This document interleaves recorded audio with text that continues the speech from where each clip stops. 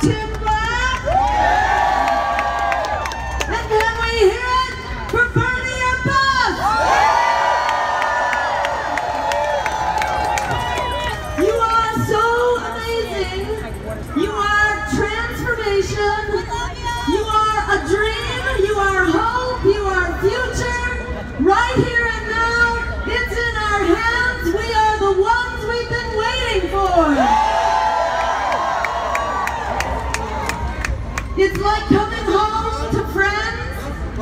It's like coming home to a family. It's like a global family that we are discovering. We are many colors. We are many languages. We are many religions. We are what democracy looks like.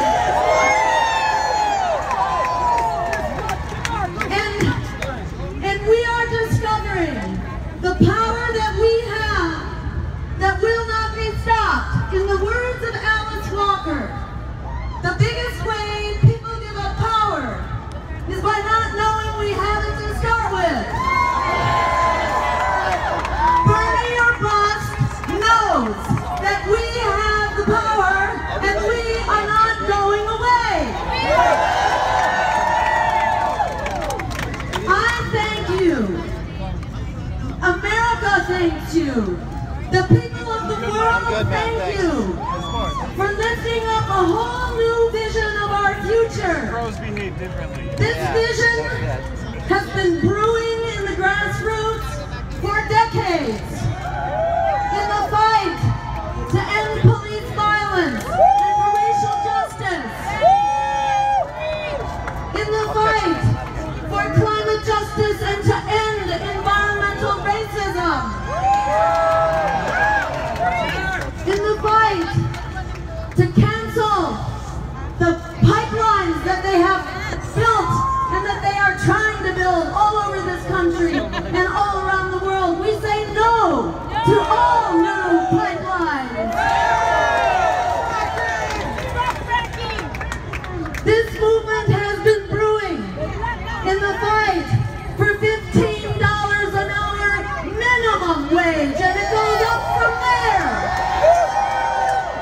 Because if we were adjusting the minimum wage from 1960s to today, if we adjusted according to the productivity of the workforce, we would now have a minimum wage of $20 and more. So we start at 15 and we go up from there. And it's not only a minimum wage, we also need a job to go with that wage. We are calling for the right to a job, a good job for every person in this country. We can do that. It's a basic economic human right. During the Great Depression, we created a New Deal that put millions of people back to work. We are calling now, again, for an emergency Green New Deal. We can end unemployment. We can end the problem of low-wage, part-time, and temporary jobs that the new economy has become. We call for full-time, living wage, high-quality jobs for everyone as a human right. It's not rocket science how to do this. In the same way that we created a New Deal to get us out of the Great Depression, we can create a Green New Deal to end this economic emergency that still prevails at the same time that we end the crisis of the climate. We can fix them both at once. They are both emergencies that we must end now.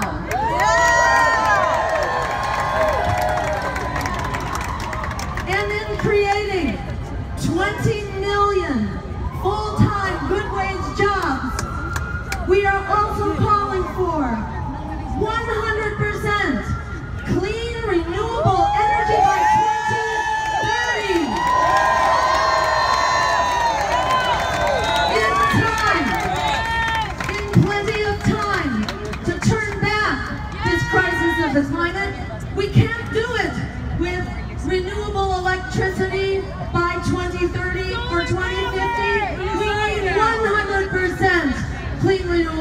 energy, and that means an immediate ban. An immediate ban on all new fossil fuel and nuclear infrastructure starting now.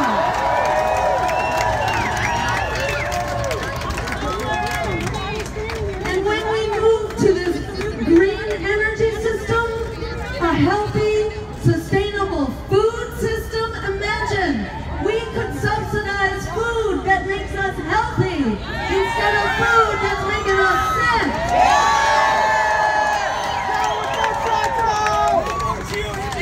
We say no to Monsanto controlling the FDA and telling us what kind of food is safe. We want to bring back local farmers and family farmers and community farms and community cooperatives.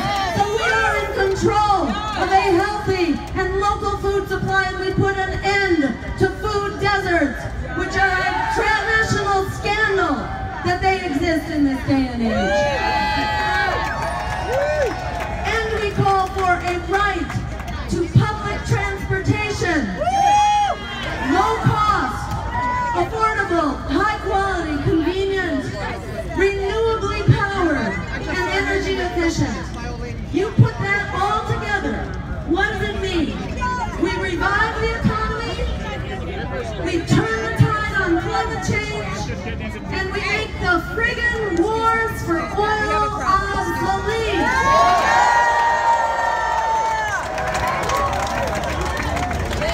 Which is a critical part of this future, this just and sustainable future.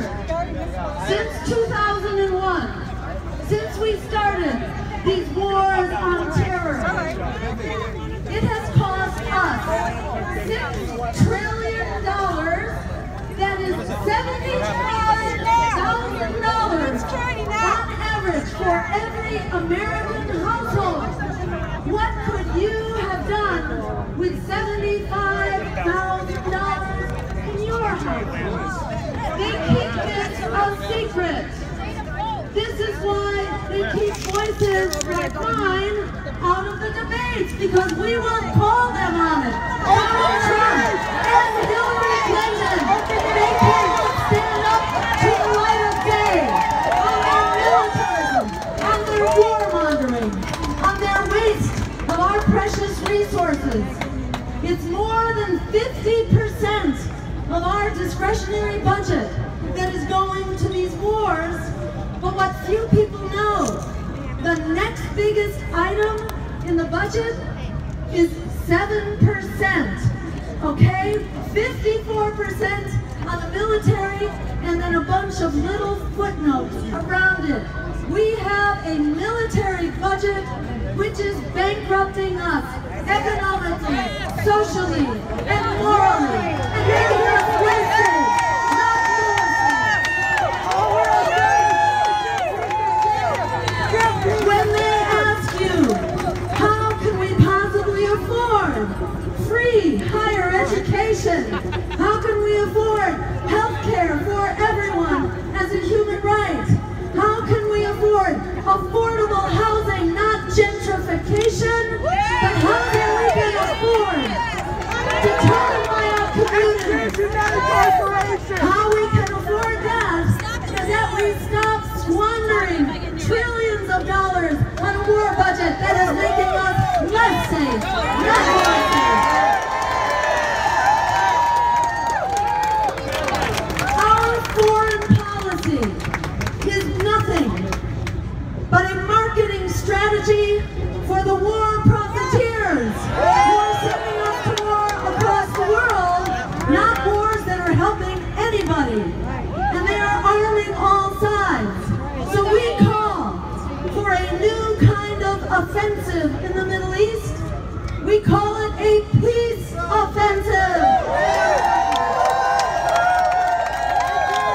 No more stupid endless war! We can start an arms embargo, and you know why it's so easy? It's because we're supplying the majority of the arms to everyone. And we can also tell our allies, and tell our own government for that matter,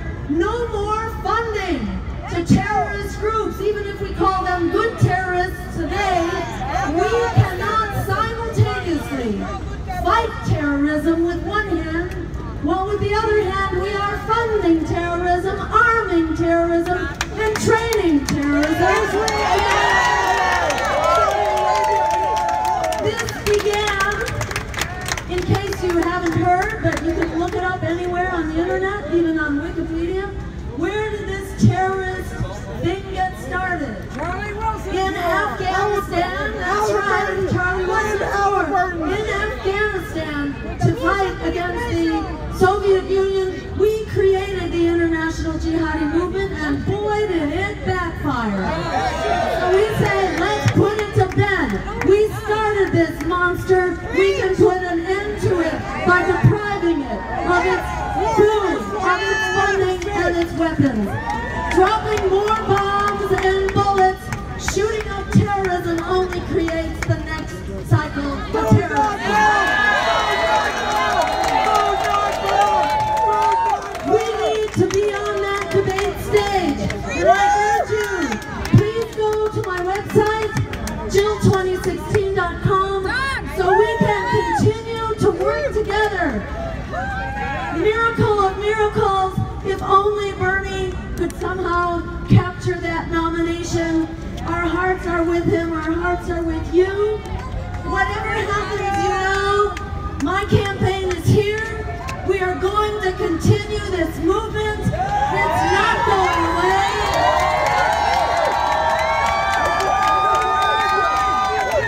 After these email revelations of the backstabbing and the sabotage by the DNC, by Hillary's campaign, and the collusion of the corporate media, we cannot leave it in their hands, because it's hard to have a revolutionary campaign inside of a counter-revolutionary political party.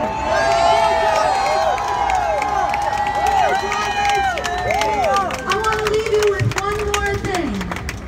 When you look out over what we can do, the political predators tell us, oh, the problems are much too complicated. We could never solve them. We can't both have an economy and jobs and save the planet. You know, that's absolutely false. We cannot have an economy unless we save the planet.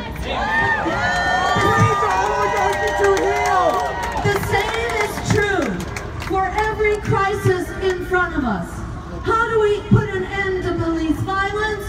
We change the culture of policing. We demilitarize the police.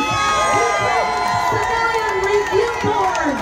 We have the power of subpoena to hire and fire. And we create a national commission on truth and reconciliation so we can get down to the bottom of this problem, the crisis of racism that has not gone away since the criminal institution of slavery.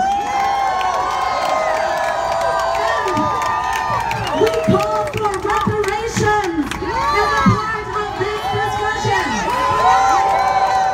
We must do justice to the African American people and to the Native American people.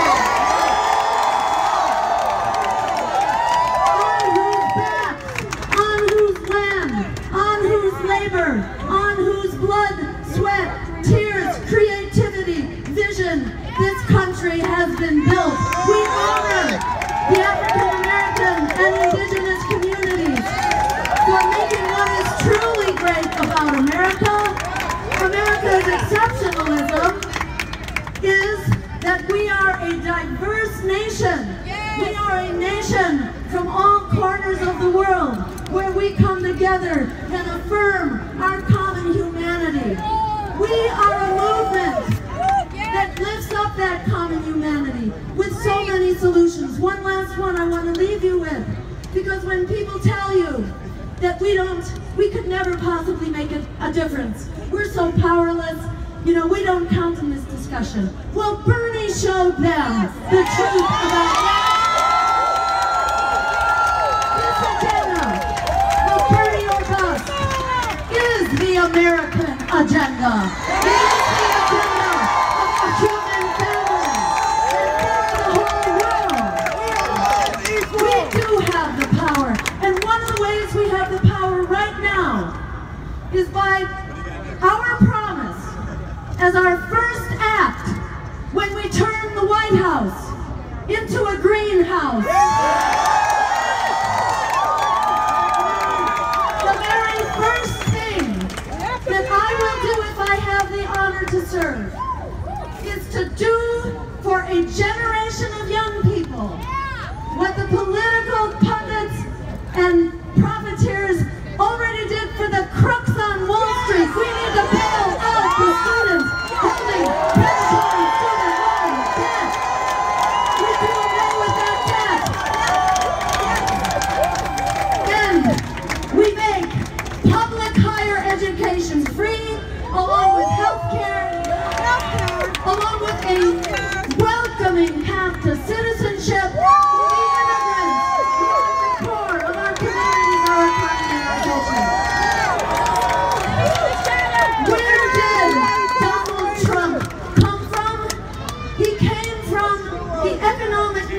And it's not just Donald Trump. It was virtually all of the presidential Republican candidates and some of the Democratic candidates. And we see it all over Europe, this right-wing extremism. Where did it come from? It is a response to the economic misery of Clinton policies like NAFTA, like deregulating Wall Street and the crash. So I just want you to stand up to that propaganda, to be strong and tell the truth. The most powerful thing we can do to stop right-wing extremism is to unify behind our agenda for a truly radical, progressive agenda for people, planet, and peace over